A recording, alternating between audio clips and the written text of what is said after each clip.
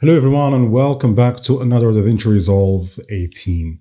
In this lecture, I want to show you guys how to make the perfect slow motion in DaVinci Resolve. And so a couple of things you need to check first before proceeding to slowing down your clip. The first thing is the timeline.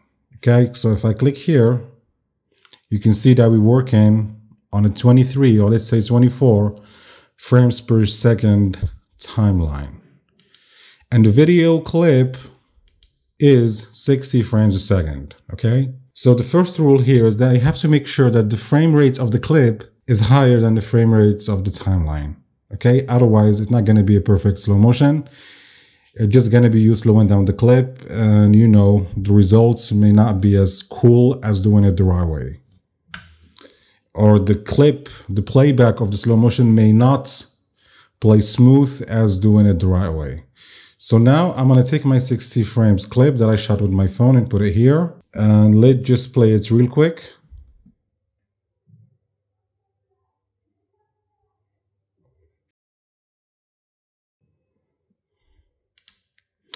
So now what I'm going to do is right click on the clip and then we're going to look for change clip speed.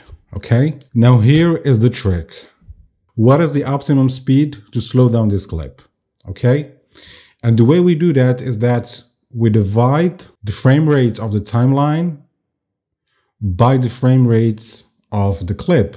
So 24 divided by 60 is 0.4, which means we're going to slow this down to 40%. Okay.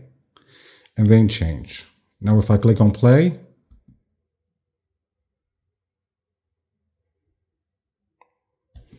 okay, you can see that it's running smooth. If you had a better camera, I'm just shooting this with my phone. But if you had a better expensive camera, you can see that you will obtain much better results. The more frames you have, the better and the more professional the slow motion will look. For me personally, if I'm looking for this perfect slow motion, I would shoot at 120 frames per second and then divide 24 by 120 and adjust the slow speed. But my phone can only shoot at 60 frames a second. And this is all we're working with right now. Okay, so if you have any question, make sure you leave it in the comments. Thank you for watching. And if you're looking for any premium courses, make sure you check my Skillshare profile.